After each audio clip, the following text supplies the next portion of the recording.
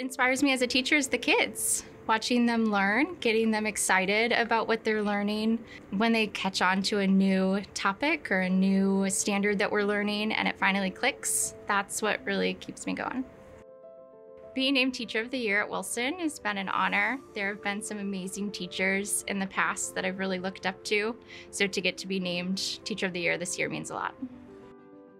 When it finally clicks for those kids, it really, honestly, it almost brings a tear to my eye sometimes. It sounds silly, but it's just so amazing when you see a struggling student, someone who's been working so hard on something, and they finally get it. And sometimes they even have that aha moment, and they're like, I got it now.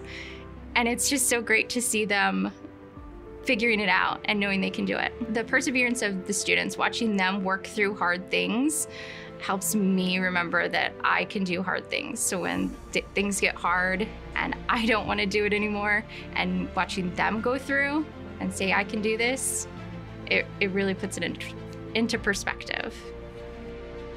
The advice I'd give to other educators is patience. I think that's something we all need to remember to have. Sometimes our days are difficult for our kids, for us, and to remember that patience, that not everybody's going to get it the first time, that we're learning together. I think that's very important. The thing that I'd like my students to remember and take with them from kindergarten is that they can do hard things. I also want them to remember that they're loved, that I love seeing the faces of them coming back year after year and showing me the hard work that they've done. That's really great.